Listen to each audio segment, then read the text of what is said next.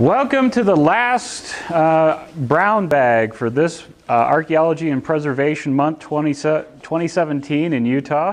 I appreciate everybody coming out on the last Wednesday of May.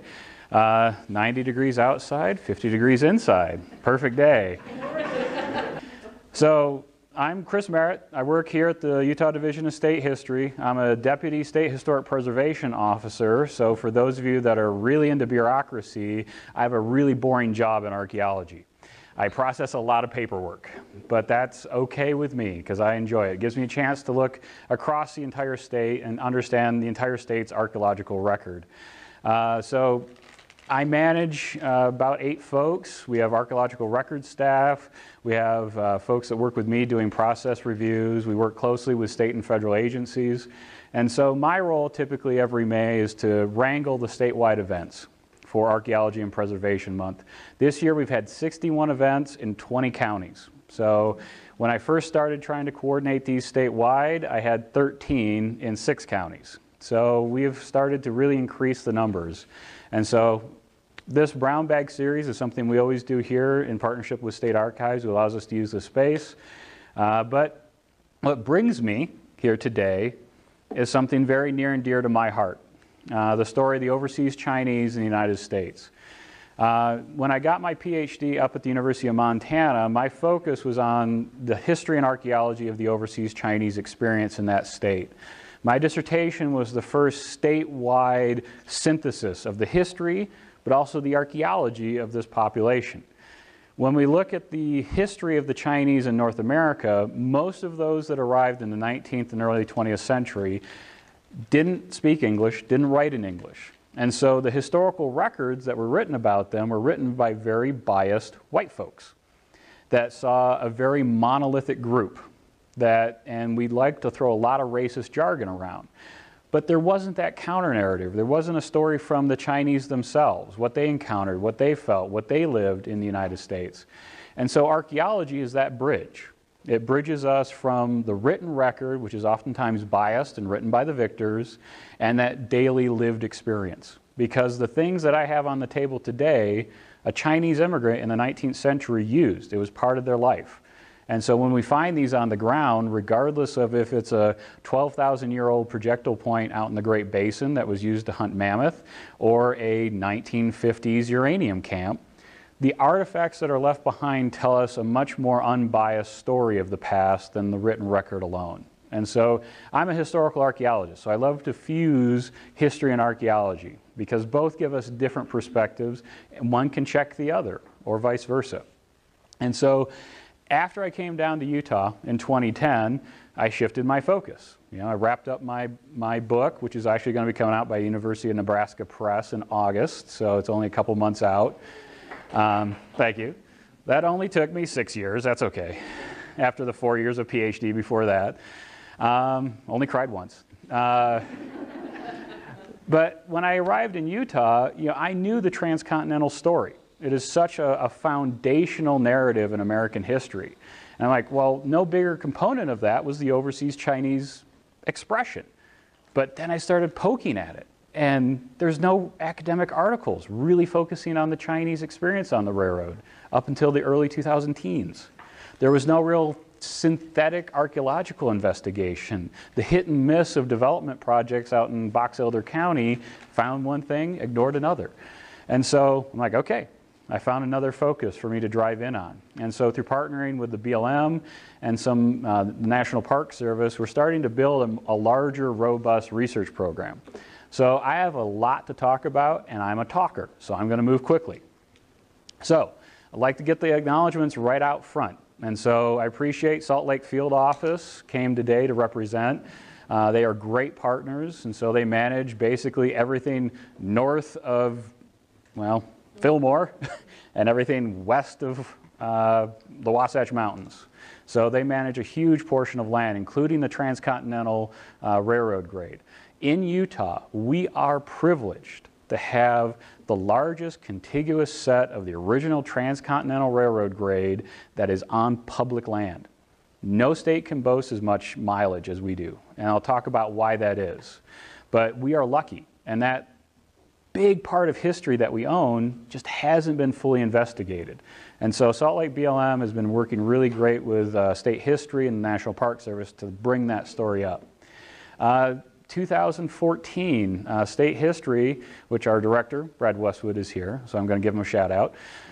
We pursued a National Park Service grant to raise awareness of underrepresented communities. One component of that was to fund an archaeological inventory of the Transcontinental Railroad grade, specifically looking for railroad sites related to the Chinese experience. And I'm going to use some of that data in this presentation. So we got that successful. The consultant that did that is called Canon Heritage. It was Utah State University Archaeological Services, a much pithier title now. Canon Heritage Consultants did most of that work. I'd like to also thank Mike and Ann Polk, who are now retired archaeologists that have dedicated a lot of their off time to documenting these sites. In 2013, also, Stanford University started the Chinese Railroad Workers in North America project to try to bring together scholars from China, United States, Canada, New Zealand, Australia, to work together to do a collaborative research effort. And so this is the first time in my awareness that we're bringing Chinese historians from Guangdong to meet with archaeologists from Moscow, Idaho, and sit them in a room and talk to each other and think about what we can learn together.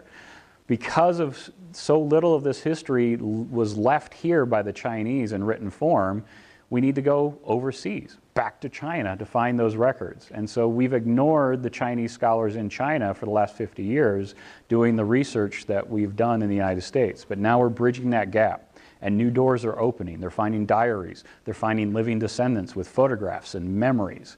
And so I think we're getting a much more clear picture of Chinese heritage in the United States by this Trans-Pacific partnership. And then finally, the state pays me. Thank you, Governor Herbert. Thank you, Brad Westwood, for keeping me employed. So I want to start by laying a little bit of quick groundwork. So I'm going to boil down, a bachelor's degrees in China history into the next 10 minutes. So I'm going to hit some top points, but you can fill in the gaps with distance learning. When we think of China, we think of the Chinese as a monolithic group. We typically in the West see them as one thing, one entity. But when you look at China from an anthropological perspective, there's 56 distinct ethnicities within 11 major language groups. Now, what that says is that there's tremendous diversity within China. This is the main language groups in China. And so the green does not speak the same language as the purple, does not speak the same language as the orange. So when we say China, we need to understand that this population is a lot more diverse than what we typically think of in the West. And so when we look at the experiences of the Chinese in the United States and Canada and overseas, we need to remember that many of these folks weren't related by family or clan. They might not have even spoke the same language or even a different dialect. And so when they got to the United States, everybody's a good racist. We're like, okay, you're all Chinese, you're all Japanese, you're all Italians, you're all Greeks. I don't care what you are. And so we have that problem when we come to the Chinese. So that's the first underline, is that they're very, very complex. When I start moving through how the Chinese arrived in the West, most of the immigration came from the southeast corner, where it looks like a shotgun of different colors. Well, those are all those different ethnicities. Those are all those different language groups and families and clans that didn't like each other. Most of the depopulation of China came from that region. So in the 19th century, we really had a mixed bag of Chinese coming to the United States and overseas. But why? Why did the Chinese leave en masse in the 19th century? Well, we got to dial the clock back to 1644. The Qing, or the Manchu dynasty, overthrew the dominant Han, which is the main population of Southeast China. Well, what that did is it created an unstable political environment where a minority, a religious, ethnic, language minority, was directing the politics of the majority. The proportional would be if we had in 1920 African Americans running the presidency and the Senate and the House, when there was 80% of the population that was non-African American. It was that kind of a distinct ethnic line in China. Well, that instantly created friction because a lot of the infrastructure that the Qing put in place was to keep their people in power and those out of power out of power. So that was a major issue. So almost instantly in the 1640s, we have organizations starting in China to specifically overthrow that government. And we see open rebellion a couple hundred years later. But we have these secret societies that are working in concert to throw over the Qing government. One of the major facets of Qing dynasty political rhetoric was, we're China, we got to everything before everybody else, gunpowder, ceramics, textiles, and silk. We don't need to trade with anybody outside China. And so they had a very isolationist political ideology. Well, when we got into the mid-19th century, right around the corner, we have the British Empire with the most advanced military in the world, who had huge swaths of South Asia, Pakistan, Afghanistan, India, parts of Iran, Bangladesh, and they had tons and tons of product, cotton and opium. And the British Empire were good capitalists. They're like, right around the corner are 400 million consumers of our product, and the government won't let us trade. So if you have the brightest military in the world and you have a big consumer product, what do? You attack. And so the British Empire attacked the Chinese government. And very effectively, very quickly, the Chinese government lost. The military was so out of date, almost 200 years out of date, because they hadn't kept in constant contact with other nations. And so every time the British came in contact with Chinese military, they were soundly, soundly defeated. Two repercussions came of that. One, now this growing, bubbling anger towards the government exploded into rebellion. They said, your policies have allowed foreign powers to dictate the terms of commerce and politics in our country. Boom, that exploded. Second thing, the British Empire, the Portuguese, the French, and even the Americans carved out chunks of eastern China to make treaty ports, where really the British Empire had more political control than the Chinese government did. And so they created little fiefdoms. The British Empire did not really want to try to conquer all of China. All they wanted to do was open up that Walmart storefront and then let their consumer products flow into the country. And they did that. And so that all led to open rebellion, all this discontent. So between 1850 and 1864, we have what's called the series of Taiping rebellions. There's many rebellions within that. And it was centered in that Han population, dominant ethnic group, largely peasant farmers. That's where the rebellion started. And it swept throughout interior China. And you can see the numbers. 20 million dead. In 1850, the entire population of the United States was a little over 20 million. So really, the population of the United States would have been killed in the Chinese Civil War during this period. And then you have another 30 million that were dispossessed. The Qing government, to try to crush this rebellion, had a scorched earth policy, which meant if a village had any sort of sign of rebellion, the government troops would come in, burn it to the ground. The crops, the houses, everything. And then they would move to the next village, and the next village. And so for over 4,000 years, many of these villages had been the real center of social life. The land ownership would go from person to person down a family, and so your land came from your great-great-great-great-great-great-grandfathers. Now, you had nothing. You had no land. You had no way to support your family, and so you were refugees. To put this in context, Ireland, one of the greatest mass exoduses of all time, there was 4 million people in Ireland. 2 million left. 1 million died. 20 million died in China and 30 million left China. That is a dramatically staggering figure. And it was all because of this internal distrust of the government and internal conflict. So where did they go? Anywhere. Those refugees moved into these port cities that are now being controlled by foreign powers, because that was the only place they could find economic opportunity, working in factories, working in shipping, working in markets. And then when those jobs filled up, there was lots of folks that say, hey, We have sugar plantations. We have pineapple plantations. We have copper mines opening. And so that huge population that had no economic vitality in China left. 30 million, potentially, between 1850 and 1900, left China. The first, they moved into Indonesia. They moved into Australia and New Zealand. Anywhere that they could find a paying job that they could support their family back in China. Most of them were men, married or single, that left because they were the main wage earners in Chinese society. And so they left, moving out. The first Chinese to arrive in North America, we believe, was about 1849, 1850, right at the major hit of the gold rush in California. Because think about it. That was your lived experience. Civil War, loss of your homeland, loss of any chance for a job, and someone in the newspaper says you can pull gold right out of the river. Where do you think you want to go? You're going to go there. And that was the same story that drove them to Australia or New Zealand with the gold strikes. They went to South America and worked in copper mines. They went to Havana, Cuba and worked in tobacco factories, rolling cigars.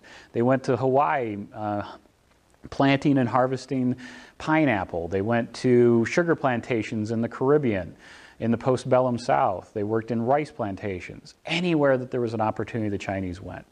And the United States, about 1850. But we always have to worry about those immigrants, those pesky immigrants. They're going to take our jobs. They're going to take our houses. So the federal government very quickly saw the danger of potentially 30 million immigrants coming to the United States, almost the population of the United States by 1870. They're like, we need to control this. So in 1868, the British or the American government signed the Burlingame Treaty with the Chinese government. Even though the Chinese government didn't have a lot of control, they tried. What that said is that only men could immigrate to the United States. Well, why is that? Class participation time. Yeah, they just needed work. If you bring your wife and children, the chances of you staying increase. So let's just not have them bring their women and children. And so that was a very successful policy when you look at it from an immigration perspective. This really set up the next 30 years of Chinese-American relations. In the 1870s, 1872-73, we see a big economic collapse in the United States. We saw it because of a lot of railroad-related backdoor deals and Halliburton-like fun where the government was getting kickbacks from the construction of the railroads, and congressmen are sitting on the board of directors of these companies getting federal money. You know, it was a huge, big scandal. And so in the 1870s, that came out, economy crashed nationwide. Well, you know what happens when the economy crashes? You start looking for a fall guy. And they said, you know what? Those Chinese, they're coming here, they're taking our jobs, they're coming here illegally, they are sending the money back to China. And so those three things were the calling card of the 1870s anti-Chinese movement. This all coalesced in 1882. Throughout the 1870s, they tried several times to pass federal legislation to further restrict Chinese immigration, but it didn't always pass because of lots of Democrats in the West wanted that free Chinese labor to flow into California so they could use it. And so 1882, the Exclusion Act passes. This is the first major sweeping immigration legislation in American history, targeting a specific ethnic group. So it took the Burlingame Act and then made it a big federal law saying not only women and children can't come, no laboring class Chinese person can come to the United States. The excluded classes were scholars, diplomats, and acrobats. Those were the only three that could avoid persecution. So everybody loved that act, except the corporations that needed a lot of labor. And so you'll see how this plays out in the railroad when I get to it in here in a minute. 1892, so the Chinese Exclusion Act passed for 10 years. At the 10-year renewal point, everyone sat around in Congress like, this is awesome. We have basically destroyed the Chinese population in the United States. Let's do more. So even the ones that are here, let's try to get them out. And so the Geary Act was a re-uppance of the Exclusion Act and was the first major federal legislation requiring a photo ID to be acquired by all immigrants. and it was targeted at the Chinese. And so you had to go to a federal courthouse, register any Chinese currently living in the United States, and get a photograph of yourself. You had to carry your papers all the time. If you were caught without your papers, deportation. So in Montana, where I did most of my work, there was no federal courthouse in Montana in 1892.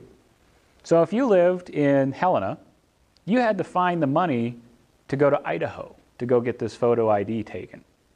So many Chinese went underground. They couldn't register even if they could get to the courthouse because they didn't have the money to get there. Many of those secret societies that worked in China said, you know, let's not try to get you registered because if you're on one of the government rolls, they'll find you. And so there was a lot of that internal politics too. 1892 passed, woo, everybody celebrates except for the Chinese. 1902, it's reauthorized again. 1912, everyone said, this is working out so great that we want to apply it to the Japanese and the Greeks and the Italians. But let's take care of this Chinese once and for all. So they made a 100-year passage of the Geary Act in 1912. So no Chinese immigration. But here's the impact. In Montana, in 1870, 1 out of 10 Montanans were of Chinese birth. So in this room, there would have been 5 of you that would have been from China. If you're in Helena, Montana in 1870, 1 out of 5 of you would have been Chinese. That's a major population. Go to 1900, 1 out of about 40,000 Montanans were Chinese. So if you look at this law just purely from its purpose and effect, it is probably the most successful immigration law in the history of the United States. Was it based purely on racist, capitalistic ideals? Oh yeah. But in its nature, it was very successful in doing exactly what it needed to do, controlling Chinese populations in the United States. Average age of a Chinese man in 1870 Montana was 24. The average age of a Chinese man in 1930 was 90 because there was no new population coming in. There were so many stories in Montana in the 1920s and 30s of these elderly 70, 80-year-old Chinese men dying.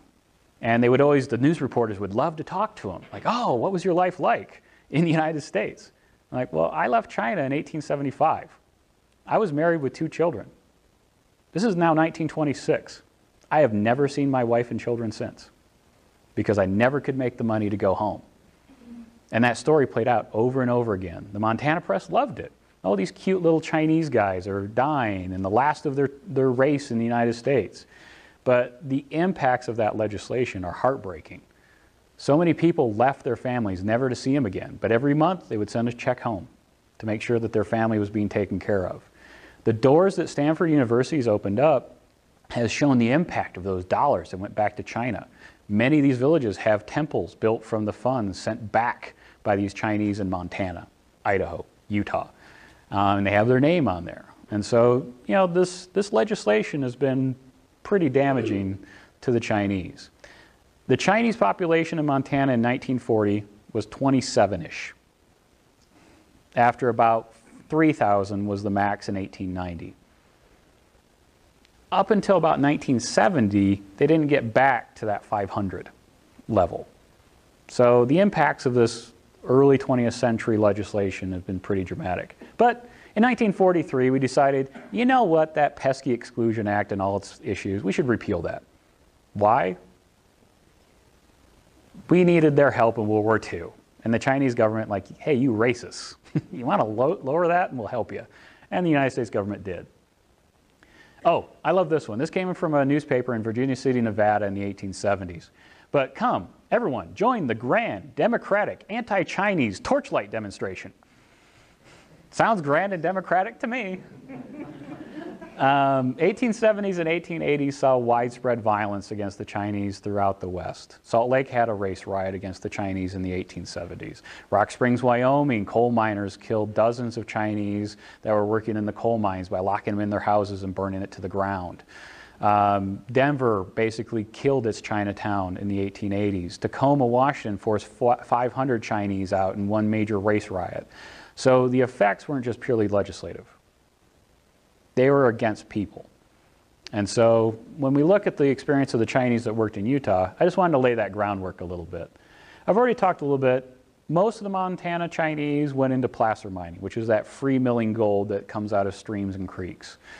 They typically were barred from working underground because underground workings had a lot of labor influence. And labor unions didn't want Chinese becoming involved because then they couldn't control labor costs. So they just basically said every mining district that was formed, no Chinese to work underground. What that has led to in the 1970s and 80s, many historians saying that the Chinese were scared to work underground. Like, no, they were barred from doing that. So railroads, I'll talk about that for the rest of this. Gardens. Many rural mining towns in the American West. The white dudes that were there to make gold did not care about fresh food and produce. They were there to make gold and silver and go home. And so the Chinese, largely farmers by background, said, hey, we can fill this niche. So a lot of these little towns had garden plots that the Chinese would grow crops, sell it to the miners and the restaurants in town. Utah had some of those. Most of Utah's agriculturalists from the Asian perspective were more Japanese truck farmers in the 1890s going forward. But if you're up in Montana, you couldn't pull an old Sanborn map without seeing a Chinese garden somewhere in that community. Then obviously they worked in factories, making shoes in Seattle, Washington, making cigars in Havana, Cuba, sugar refining in Hawaii. So anywhere that there was an opportunity, they went. This is one of the coolest photos I found over at Denver Public Library. It is the best picture I have ever found of Chinese workers in Utah. You can actually see their faces. Most of them are very distant shots where they're just kind of melded into the background. The way many of the railroads hired the Chinese was just one China foreman, 20 China men. That's what they would put in the ledger books. So the individual stories are completely just washed into the background. But these faces tell me something. The census records that I went through said something else. 1870, the youngest Chinese railroad worker in the United States was up in Box Elder County, age 14. He was a section hand, which means that he was laying ties, he was loading rails, he was doing ballast work, 20 miles between any other human, him and 5 or 6 of his buddies. 14 years old, working 10-hour shifts, 6 hours a day, or 6 days a week. Dramatic kind of work that these folks did. So, who was the photographer? From this one? That's a photographer's yeah, it was like one of their, they had a whole series. I don't know off the top of my head. Is it a railroad photographer? Yeah, it was a railroad photographer. He traveled the line trying to sell photographs in his little studio that was inside the boxcar. So 3 major United States railroads were built largely on the back of Chinese labor. The Central Pacific Railroad, of which runs through Utah, Nevada, and California, was the first, but not the only. The Northern Pacific Railroad in Montana, Idaho, and Washington used huge amounts of Chinese labor in the 1880s, right before the passage of the Exclusion Act. Southern Pacific Railroad, down in the southern part of the country, same thing. Big groups of Chinese being directly imported for the use of the railroad companies. There is a very elaborate economic and employment scheme going on between these big railroad companies, Chinese labor producers, and then China itself to make sure that these were fulfilled. So that's where we transition into Utah's story, which is really Utah's, Nevada's, and California's story. We all know the famous story, the Transcontinental Railroad, the first linking of East and West, pushed largely at the last moment because of the American Civil War and the Union feeling, oh, we might lose the West, so let's make sure we tie it together. Well, the Central Pacific from Sacramento to Promontory Point in north central Utah used the bulk of the Chinese labor for construction. This is a little shot showing the Humboldt Plains in western Nevada, and you can see the majority of the workers in this picture are Chinese. They're wearing that classic sort of straw hat. Early on, 1862, 63, 64, the bulk of the labor the railroad companies tried to use was local. They tried to use Euro-American local labor. It just wasn't getting the numbers they needed and the production they needed. So we see by the mid-1860s these railroad companies looking elsewhere. So we have a note from Leland Stanford, the namesake of Stanford University. And this is a letter he wrote to one of his remembrances. But I just want to highlight a couple of things for you. So he's speaking to the Chinese, and they were asking him, why did you hire so many Chinese? We find them organized into societies for mutual aid and assistance. These societies can count their numbers by thousands, are conducted by shrewd, intelligent businessmen who promptly advise their subordinates where employment can be made on most favorable terms. No system similar to slavery, serfdom, or peonage prevails among these laborers. Well, that captures that the Chinese as a labor force were well organized. They had local Chinese organizers that knew where the employment opportunities. The Leland Stanford would say, I need 10,000. He would give it to these labor organizers. He would get his 10,000. This was the most elaborate employment scheme in the American West, and these railroad companies needed that labor. Then the next one. In the next year, so this is 1865, it will be able to procure during the next year not less than 15,000 laborers. 15,000 laborers is an amazing number for any undertaking. But this was just the Chinese component of the Transcontinental Railroad construction. When we look at a testimony by Stowbridge, who was the construction foreman for the Central Pacific Railroad, he gives a little bit more nuanced numbers. But this was him under testimony in Congress. But 1865, 7,000 Chinese. 66, 67, 11,000, 68, 5 to 6,000, 1869, when it was completed, 5,000. Now that not necessarily means even a consistent 5,000. So potentially 20,000, 30,000 Chinese could have circled through the Transcontinental Railroad building effort from Sacramento to Promontory Point. The Union Pacific Railroad, built from Omaha west, used a lot of Irish labor, they used a lot of Eastern European labor, but after construction, almost all the maintenance was done by Chinese labor into the 1880s. The Chinese had shown themselves to be an organized workforce. It's a cultural thing.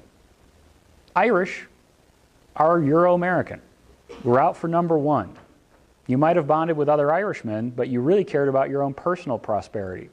The Chinese, because of a more cultural-based solidarity, they are used to working in groups, used to working in common labor. And so the railroads were able to exploit that.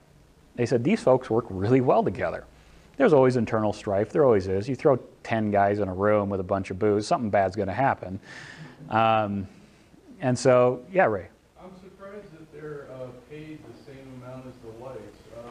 Did they negotiate, did they organize to negotiate labor rates as well? Yeah, the first railroad spike, or the first railroad strike in American history was the Chinese on a really horrific stretch of the Nevada line. And so they actually were able to get their pay up. I do want to say that these numbers are testimony. The real numbers off the ledger's book don't show this to be such an equitable pay arrangement. So Stowbridge was cooking the numbers for Congress to make it look like a little bit better option. So the white pay, so that $35 a month included room and board. You were getting paid, you were getting free room and board. The 30 over here, you had to pay for your own room, you had to pay for your own food. So again, they cut that out. And you know, the railroad company's like, well, they don't want to eat the food we're going to provide. They don't want to live in the boxcars we're going to provide for tenting. But in reality, they were saying, yeah, we paid you the same rate, but you didn't get the same benefits of employment. And that old adage that the Chinese didn't get sick on the railroad because they boiled tea is absolutely true. The Irish, eating nothing but beef and beer and water out of the creeks, got sick in great numbers. I'm looking at you, Mike Sheehan. You and I are Irish, so we can say this. Water when they had another option. Exactly. Especially Nevada alkali water, right? But the Chinese, they would typically start a giant 50-gallon drum of hot water in the morning, fill it with tea, and throughout the day they'd walk up and down the line giving cups of tea out. And so it boiled out the bacteria. It boiled out a lot of the bad things that were getting the Irish and other workers sick. So that adage, as much as it sounds like a stereotype, it actually was true. This is one of the few construction camp photos we have from the period. This was found out of Stanford University by Mike Polk, but it shows the grade under construction on the right and then this small rolling tent community on the left.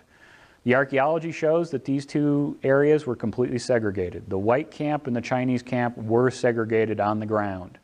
That was both personal preference and also the railroad keeping them separate. There's a lot of stories of the Irish sneaking into the Chinese camp and blowing up their tents with powder, and then the Chinese going back. It doesn't bear out in the historical record. Of course, there was conflicts between the groups, but nothing as elaborate as Hollywood would like you to believe. You know, these folks were working 10, 11 hours a day doing very hard manual labor. Last thing you want to do is crawl around at midnight blowing each other up. So, at least that's my hypothesis. What was interesting is that once the railroad closed, that's typically where we stopped talking about the story. You know, once it was completed, all right, it's a railroad, yay. No, it had to completely maintain itself. Even when they completed in 1869, the first thing they had to go do is backwork all the things they put together too quickly, because they were trying to push for speed and efficiency, not for high-class engineering.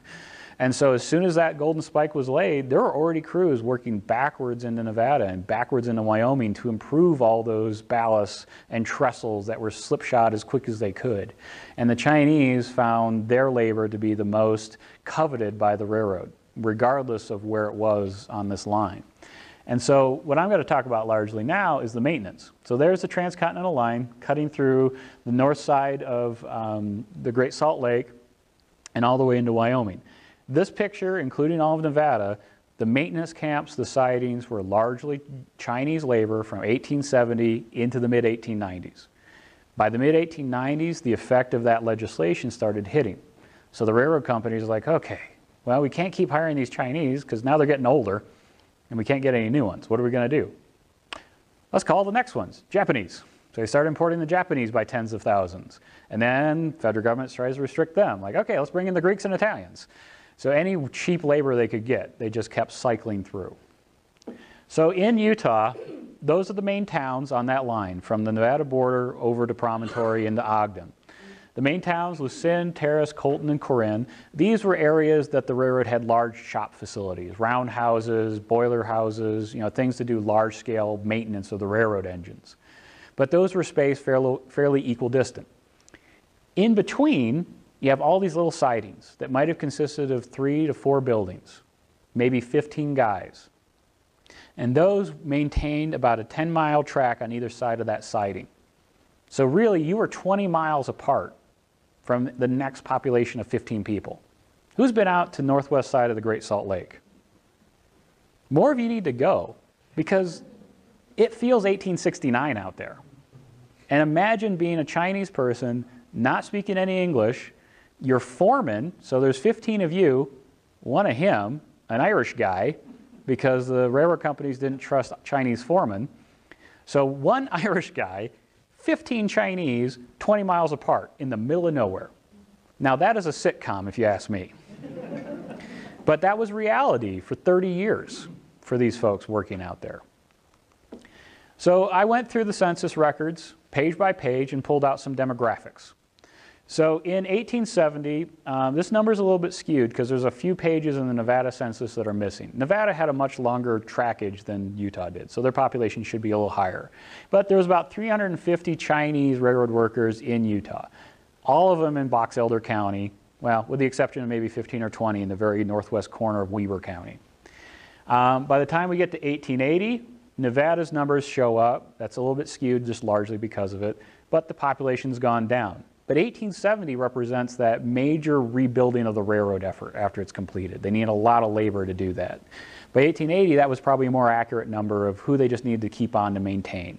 Because you had to replace about half the railroad ties per mile every year, so that's about 1,200 railroad ties a year you had to pull out, reballast the line, pull the ties or the rail off. So you needed labor. 1900, you see, there's about 5 Chinese in Utah.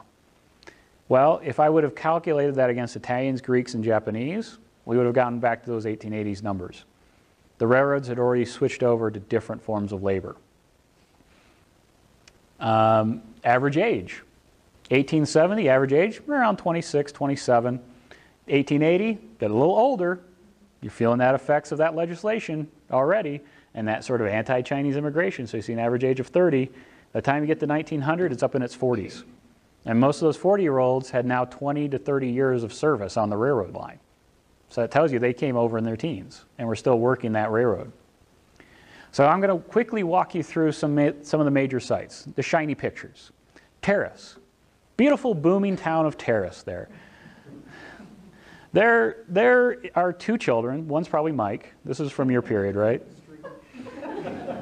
So this is looking downtown Terrace. This is the largest town on the transcontinental line from Nevada up to Corinne. And so it had dozens of businesses, upwards of potentially 1,000 people.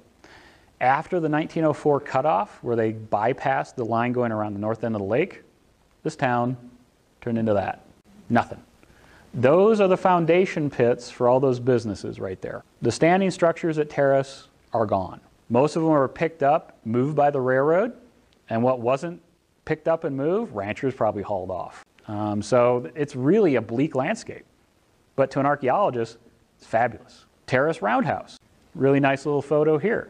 There it is today. Almost the same perspective. You see the bays for the railroad engines. Just completely erased from the landscape.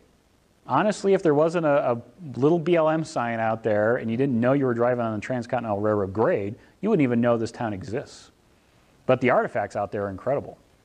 The roundhouses had this really great quality and a lot of underground stuff. Mm-hmm. So what's happened so far? Has everything been sorted out as far as historic archaeology? Nope. The turntable still exists. There's a nice big pit. But yeah, the actual subterranean. And Brad, thank you for the segue. All of what I'm going to show you today is just surface finds. We do not excavate historic period sites in Utah because there is no museum that will take those materials. So it has really taken the knees out of archaeology in this state. We are one of the only states in the entire nation that we don't have a repository that will take historic period artifacts. As a historical archaeologist, that keeps me up every single night. Because you think I want to drop some holes in these sites? You think I want to do some awesome public archaeology field schools? Hell yeah, I do. But I can't. Because if this stuff gets excavated, the next place it goes is the dump. Because there's no federal repository for that to go. So, welcome to Utah. So there's the roundhouse. And this is one field visit we did with Canon Heritage Consultants. Within 5 minutes, we found Chinatown. We found upper left bamboo style bowl, which I'll pass around. So I'm just going to start a few artifacts around. These are archaeological artifacts. So drop them if you want. I'll glue them back together. On the upper left is a very basic Chinese worker's bowl. That is a bamboo style bowl. That was what every Chinese laborer would have on him. He probably had one bowl for his life. That on the bottom left is actually a fragment of a ginger jar. So they imported dried ginger in these little nice little hexagonal stoneware vessels. And then on the right is the 4 flowers pattern, which tends to be a little bit pricier on the economic scale. So it's either someone that worked for a long time, saved up enough money, or maybe some signs of a foreman, or signs of someone with a restaurant or a merchant that could afford a little bit nicer wares. Here's another example. This is the siding of Matlin, which is another little town. Great sign from the 1980s, still hanging out there. Is this one you guys replaced? Yeah, they're all gone. We replaced them. Yeah. Yeah, definitely go out there. The new interpretive signs are great, so thank you guys for that. This is actually a plat. The Southern Pacific Railroad, who took over operations of this line, went through and standardized all those siding houses in the 1880s. But what's great, in these old plan books, they say China house, China cookhouse. They were building facilities specifically for the Chinese working on the railroad, which I find fascinating. And so this is the Chinese bunkhouse they're pointed out with the arrow, and that's what Matlin looks like today. So it would have had those buildings, about 4 buildings in that little space. That road is the railroad grade, built in 1868, so you drive a good portion of it today. At Matlin, Mike Polk did find this. It's a bamboo style bowl, and it actually has the Chinese characters engraved into its base. So if you have one bowl for your life and everybody's bowl looks exactly the same, you put your initials in it. And so this tells that very personal story. This was a person's bowl, not the Chinese bowl. And so those are the kinds of artifacts we love to find in archaeology. This is no longer this abstract idea. This is a person, which is the part of archaeology that I love. Bovine, very elaborate name for another sighting. These pictures come from Ken Cannon, who was doing the work out there. Another smattering of Chinese ceramics. All those are bamboo style. On the right is the Chinese cookhouse, or what's left of it. All those buildings have long since gone away. But this is the map that Ken Cannon produced after his archaeological fieldwork. What you can see here are all the dots are individual artifacts plotted. All those orange dots in the bottom left and on the bottom right, those are Chinese specific artifacts. So those are like what I'm passing around here today.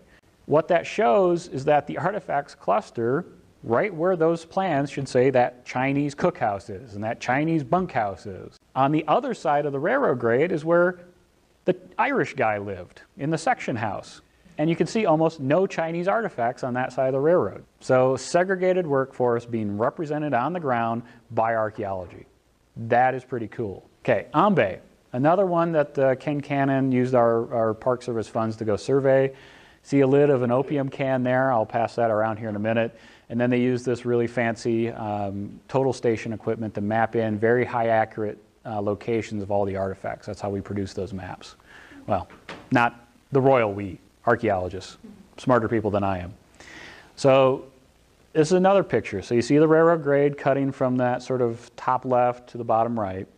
On the left, nice concentration of those orange, the Chinese artifacts. On the right, that's where the section house was, where the Irish foreman was. Not a lot of Chinese stuff. So this was really starting to tell us the story of the past. So how did all this end?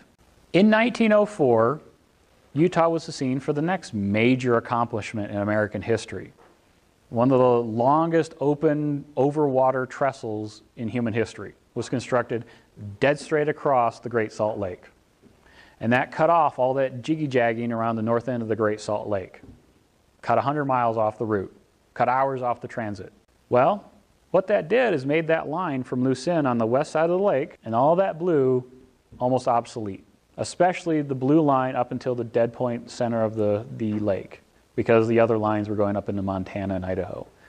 So that operated very loosely into the 1940s. Ranchers would use it to load up cattle, load up horses, maybe some wheat, and send it back to the main line for market. But really it wasn't used anymore. The Chinese kept going down. Even the Japanese, Italians, and Greeks started dwindling. They just didn't need a big labor force. 1942, railroads, okay, we're pulling it. All the ties, or the majority of the ties, were repurposed for the war effort, and the rails were melted down for the war effort. So if you drive out there today, the only thing you're going to find are lots of railroad spikes, which are great for tires. But that killed that line. After 1942, when that line was killed, all that land reverted back to who gave it to them. The General Land Office, or now the BLM. And so that's why we have the majority of that line is on BLM land, because it reverted back to its original ownership, public domain. So we are lucky to have such a huge segment of intact railroad grade on the property. Mike Polk went through all the Southern Pacific Bulletins, which is the railroad company that took over operation of that line. And they did like an employee newsletter kind of thing throughout the 19-teens and 20s. He went through it page by page and found the stories of these four guys. None of them, we can tell, worked on the original railroad grade. Most of them were maintenance crews. But you can just see the level of effort. So AHOP, which is just basically a less formal version of Mr. Like is not a name, but it was very common in Western society to say AHOP. But he started in 1871 for the Southern Pacific Railroad, retired in 1920 after 49 years of service. And the majority of that was that hard, back-breaking labor that a section crew would be doing, relaying ties and rails. The dramatic one is just the scope. Every one of these guys, 43 years, 47 years, 28 years, 28 years, 30 years, over 50 years for Nan, which is spellings in context. We're not sure what his actual name was. But 50 years plus working for the railroad. Can anyone imagine working for your employer for 50 years and you get a nice watch and your picture in the bulletin? Yay! But these faces are one of the very few faces that we know of people that worked on the Salt Lake Division of this railroad. So many of these people are faceless because we just don't have the records. And so we were pretty excited to find these artifacts, or these photos.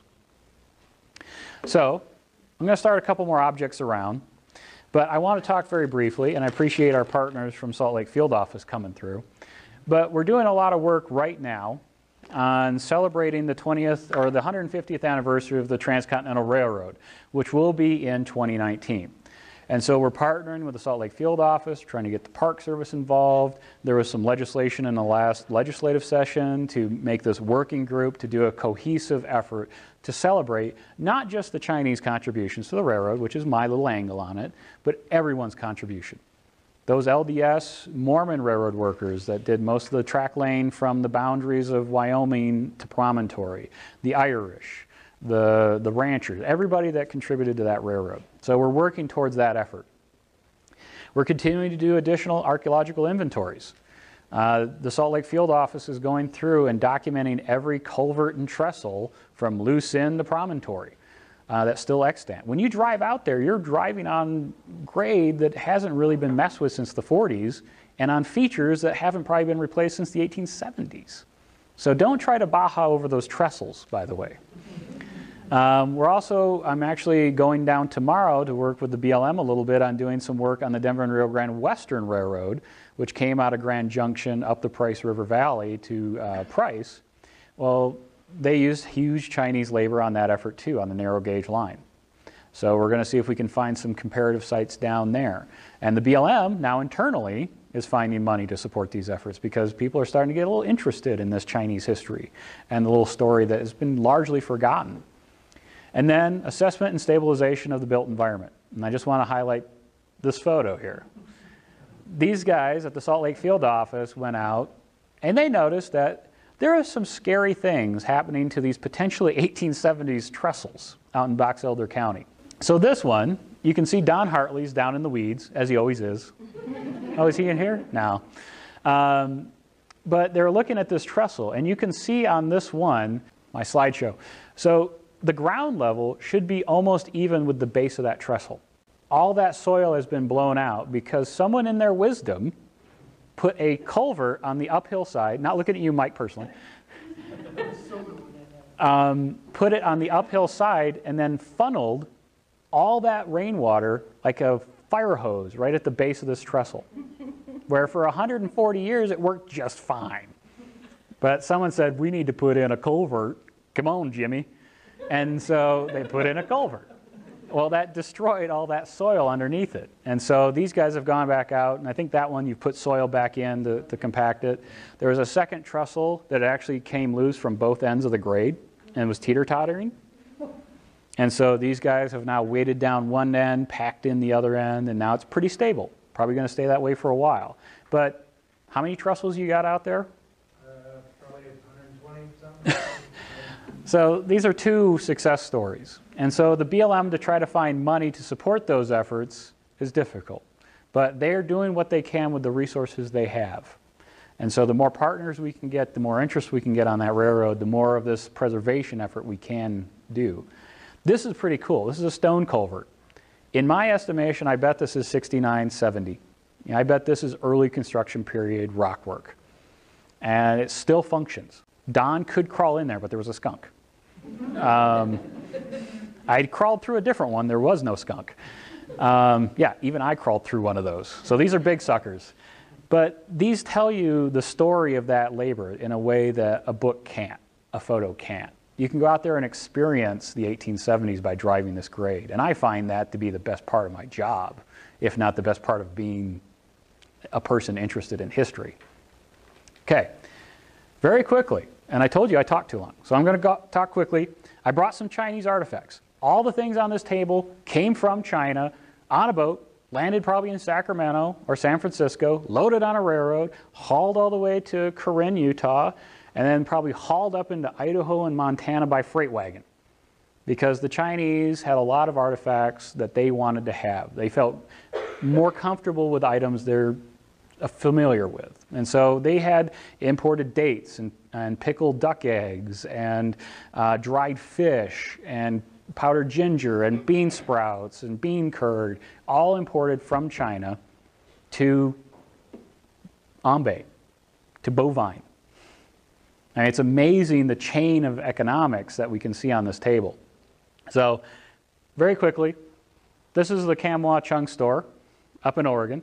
So I took some photos when I had to move my family up there. So I'm like, yeah, shows these artifacts in context. This is a Chinese store up in Central Oregon, kind of showing how a kitchen would be laid out. Bamboo style, cheapest, only came in rice bowl format, and you've all touched those. It's bamboo because of the pattern. Double happiness, that was the smaller little piece, had little squiggles on it. It's a double happiness character in Chinese. And so these are a little pricier. They had a little bit more variation, but largely just a rice bowl. 4 flowers, 4 seasons, which I've passed around now, that came in the whole set. Bowls, platters, saucers, cups. And it was a little pricier because all the pattern has been hand painted onto the vessel. And so on the exterior of the glaze. So it's a little fancier. You see the flat bottom spoons like you'd probably still see in a Chinese restaurant today. Celadon, one of the easiest things for me to train people to look for on an archaeological site because nothing else looks like this. The glaze is very unique. It's actually an emperor-style glaze that became commonplace in the 19th century. The commoners started using it for their vessels. But largely came in bowls, but you also have some saucers and flat-bottom spoons. You see that great maker's mark. An archaeologist always looks smart when they're like, oh yeah, that's Taylor, Knowles, and Taylor, 1882 to 1883. It's like, yeah, because there's a maker's mark on there. Well, Chinese, many of the workers in the pottery factories were illiterate, and so it was a giant game of the telephone. And so there would be one person that was literate, put the name of the pottery shop on the vessel, and then 100 people that didn't understand Chinese would then copy it. And so it lost all its meaning. It became just art. And so that's kind of hindered where these artifacts are coming from within China. So we have to look other ways to do it. Brown glazed stoneware, the Tupperware of the Chinese world, the canned goods of the Chinese world. All the dried vessels that would come over, all the food goods, rice, powdered ginger, dried ginger, crushed herbs, all of that would come in brown glazed stoneware produced in China by hand. All these are hand thrown. Globular jars, big jars, about this big around, probably rice. You wouldn't find these typically on a small site. You'd probably find them in a store setting where they would be selling individual portions out. A lot of these were used to ship Chinese skeletons back to China. Many of the Chinese that died in America did not want their remains to stay here because there was none of their relatives to look out for them. And so they would pay a contract to, if I die, you'll dig up my remains and send me home. And so they would oftentimes use these vessels when they're empty to send them back to China. Spouted jar, 1986, 1890, 3,000 years old. The shape of this has not changed in 3,000 years. Perhaps some of its manufacturing, like this is obviously a machine-made to mold, but the spout's still handmade, and this is from the 1980s. You can actually see the markings where this archaeologist bought it in Chinatown. When we're trying to date these, maybe not that easy. This was typically soy sauce or spouted jars, what we typically call it, because it could have also had vegetable oil, it could have had other types of distilled vinegars. Liquor jars, so this is rice wine, wine, sorghum whiskey.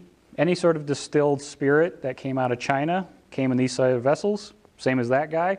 Shape hasn't really changed in 3,000 years. They figured it out, why change?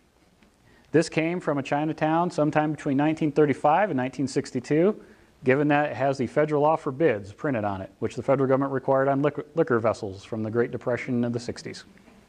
So even the Chinese had to put that on their liquor bottles. This is a 19th century, and when I pass them around side by side, you can see how the glaze is different, almost like an oil sheen on the glaze of this.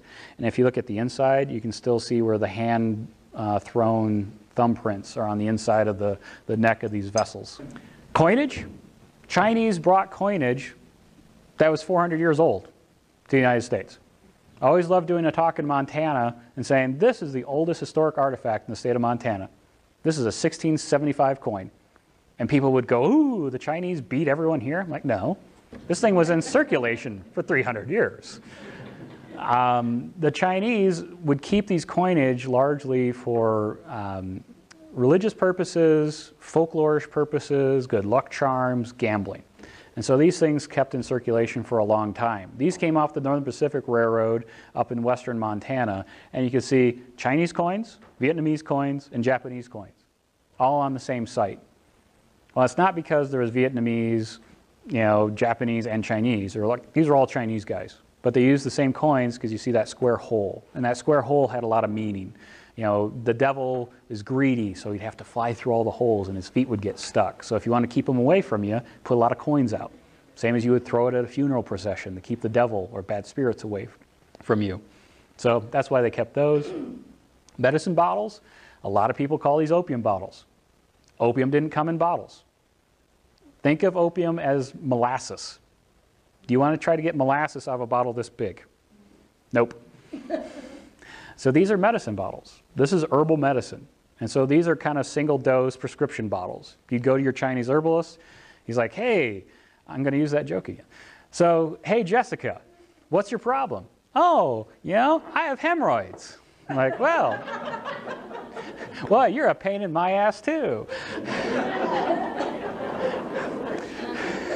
We know each other too well. But you would go in, say what your ailment, and then the doctor on the spot would concoct a remedy from all the herbal thing he had available to help out your hemorrhoids or whatever was ailing you, or probably a busted head when I get out of here. But this is the Chinese herbalist in John Day, Oregon. This is his setup. And you can see a bear paw, a dried lizard. There's over 400 herbs and different concoctions that he had in his herbalist area, and it was the size of a closet. But anything you could come in with, cook it up, put it in a little ball, put it in that bottle, seal it with wax, and here you go. Take 2 of these, call me later. Apparently these all tasted foul. Gaming was very commonplace. You had a lot of recreation time and you had a lot of downtime. So gaming was a very popular tradition. So these are gaming pieces, Wei Qi or Go pieces that I found in a Chinese restaurant in Big Timber, Montana. Chinese dominoes and die from Riverside Chinatown in San Jose. This is inside that Kam Wah Chung store, a cigar box full of Chinese dominoes and Go pieces, because you'd have to have a full set to play, so they kept them on hand. And Go and Wei Qi is kind of like an elaborate game of Othello. We're trying to capture territory. Opium, and I just want to preface this very quickly. In the West, we have a very dark image of opium smoking. It's a drug. In China, the meaning and use of opium is truly comparable to alcohol. When we think of the American West and we think of those rowdy miners drinking at the bars and saloons, you didn't see Chinese in those circumstances. The Chinese culturally didn't drink a lot of alcohol as their way of recreating. Some of them used opium. But any culture, if you have violence, depravity, loss of life, loss of civilization, immigration, every bad thing that can happen to you, is there a propensity for maybe you to hit drugs and alcohol harder than others? Yep, that's a normal for cultures. So after Opium Wars, after the British Empire opened up China to opium, is when we see China really starting to have a problem with opium smoking. It wasn't until the British Empire forced their way in. Chinese smoking of opium, they've done it for thousands of years, but it was done communally, it was done in a public setting, recreationally, and it wasn't done to excess, except by those very few that had a problem. Same as alcohol. If you drink at home by yourself on the couch watching Oprah, you know, typically American society says you have a problem.